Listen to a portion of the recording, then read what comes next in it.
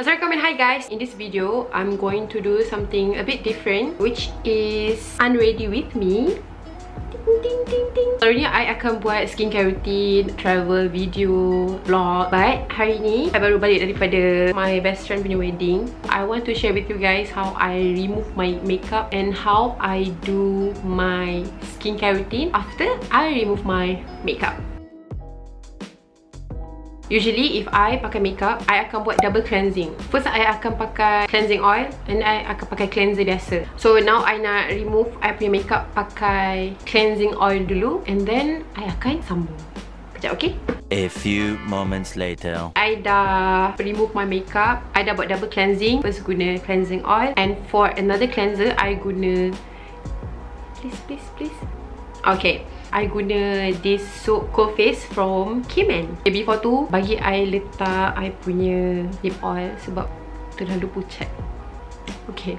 I rasa ramai dekat luar sana yang memang familiar dengan Kayman Beauty, which is our local brands yang sekarang makin ramai yang kenal, makin ramai yang cuba, and I perasan banyak sangat diorang punya good reviews, especially diorang punya CoalFace ni. So, I dah pakai this CoalFace for a week. Nampak ni. Tapi I baca kalau nak guna this soap CoalFace and kalau nak jimat-jimat, you kena potong. So macam I belum potong lagi. So bila I pakai, I tunggu dia kering sikit and I tutup balik. Sebab I tak cari lagi dia punya bekas. My first time tahu pasal this local brand Kayman Beauty dekat Twitter. Masa tu I perasan ramai orang tweet diorang punya soap CoalFace yang this one, and banyak sangat good reviews, which I memang terfikir nak cuba. Sebab macam kita punya perception towards the local products ni kadang-kadang macam faham tak, ada doubt. Bila I baca review, tengok customer punya feedback, customer punya reviews, mostly diorang share mesti good feedback. Soap CoalFace ni, it's a deep cleansing formula soap that is made from pure honey and activated charcoal, which gives you a healthy, clean and smoother skin. I baru pakai seminggu. Selalunya kalau I pakai any product, dia akan nampak the difference after 4 weeks. Kalau paling cepat pun dalam 3 minggu macam tu lah. Ni baru pakai seminggu. I perasan my skin dia jadi lembut sikit, the texture especially. And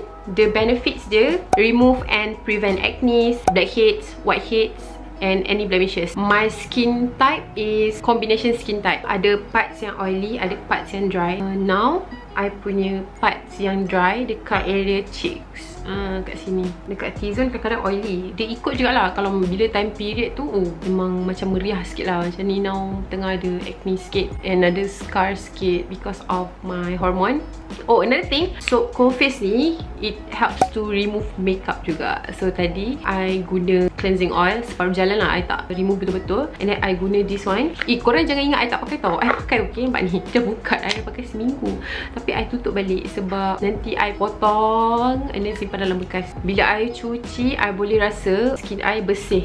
And bila I cuci dekat area hidung kan banyak kita punya whiteheads kan, boleh rasa dia licin I macam wow, amazed. Sebabkan ni video get unready with me, so tadi I dah cuci muka, I akan pakai toner. So ini pun I baca banyak sangat good reviews. I search ada yang cakap pakai betul-betul diorang punya skin improve sangat-sangat, especially on acne scars. Stated here, the Rose Glow Treatment Essence was formulated with selected ingredients that focuses to fade acne scars. So kita tengok macam mana nanti after sebulan ke. Rosa Glow Treatment Essence ni adalah toner and it is suitable for all skin types. So kalau korang tanya I suka guna cotton pad ataupun tangan. I suka guna tangan sebab kalau kat cotton pad nanti I rasa macam membazir sikit.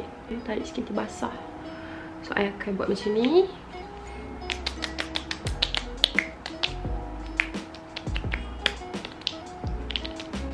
Bagi our skin makan toner ni, okay? Make sure dia kering before korang apply moisturizer ataupun serum ataupun pakai mask, okay?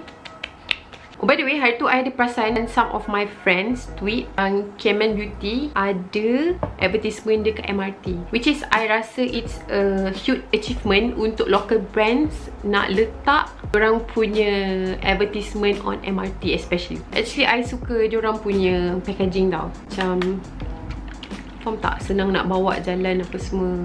And I suka dia punya colour, nampak eksklusif. Mungkin sebab I rasa hitam tu macam eksklusif, so macam cantik, nampak macam mahal. Nampak very international. Cantik, I suka. Next, kita kena pakai serum. Yang ni I punya favourite. Yang ni I baca banyak sangat-sangat review, especially dekat Shopee. I tak tahu lah, kalau malam-malam sebelum anak I tidur ataupun masa anak I tidur, I tak boleh tidur kan, I go Shopee, I akan baca review, I akan cari kat Twitter, I akan baca review, feedback apa semua, especially daripada orang yang ada skin problem lah. So I macam happy lah, macam oh okay, boleh try. Hari tu tak silap out of stock tau. So ramai gila yang macam bila nak restock, bila nak restock. Kalau ramai yang agree ini adalah favourite produk diorang from Kayman, I akan cakap ini adalah I punya favourite juga. So pump 2 atau 3. Kalau I nak letak satu muka, I akan pump 3 lah. Ni I rasa 1 pump, 2 pump dah cukup lah. 3 ni kalau the whole face. Okay, to active the ingredients, korang kena buat macam ni.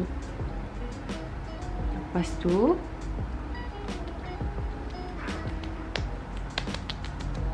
okay, done with serum, I akan urut sikit. And then jangan lupa apply moisturizer. Okay, I dah apply my moisturizer. So I dah settle semua. Last but not least, another product from Kayman Beauty. Yang ni, I think this one is the latest product tau. The Golden Cocoon Multi Element Mask. Yang ni dalam dia ada 5. I dah guna 2. Nampak I simpan di kotak dia.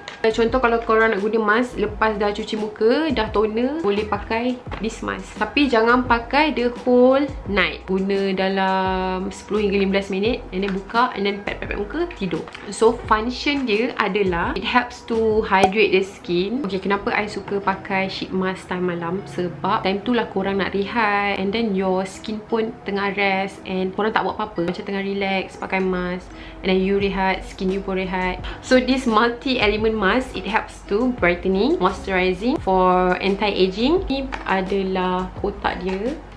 Ini adalah sheet mask dia. I suka dia packaging. Kayman Beauty Golden Cocoon MEM Multi-Element Mask is formulated with the goodness of golden cocoon alongside other premium ingredients. It also helps to hydrate the skin and maintain skin radiance as well as luminosity to preserve the youthful appearance of the skin.